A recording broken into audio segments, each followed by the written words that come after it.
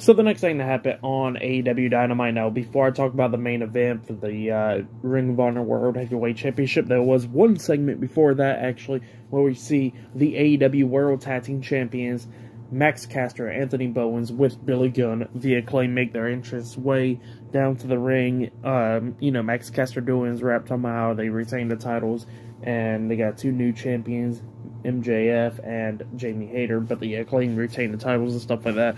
Pretty good rap.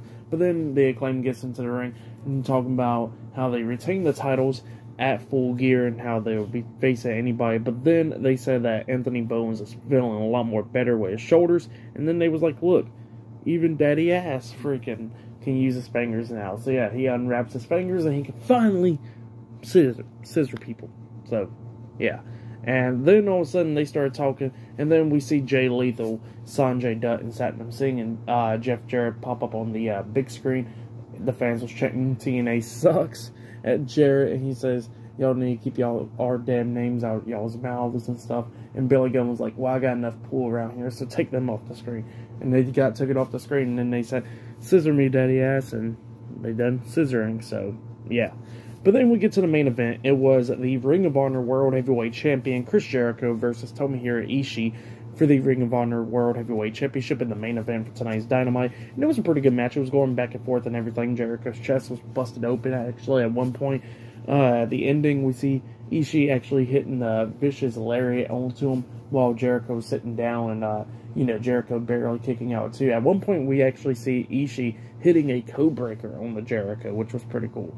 And then he hit the lariat onto him again, pinning him, but Jericho barely kicking out too. And then Jericho locks on the walls of Jericho, but then he turns the walls of Jericho into the Lion Tamer because Ishii was about close to the rope. So yeah, he had a lock on the Lion Tamer, and then he makes Ishii tap out. So yeah, Chris Jericho defeated Tomohiro Ishii tonight in a one-on-one match and has retained the Ring of Honor World Heavyweight Championship. That's what happened. But then, after the match ended, Jericho gets out the ring, goes up the ramp, and he's about to attack one of the Ring of Honor commentators.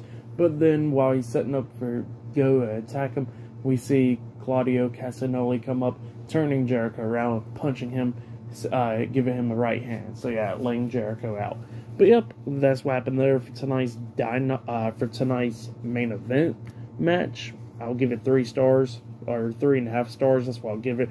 Match of the night, I gotta say, was the Elite versus the Death Triangle. That was a really good match. That was match of the night.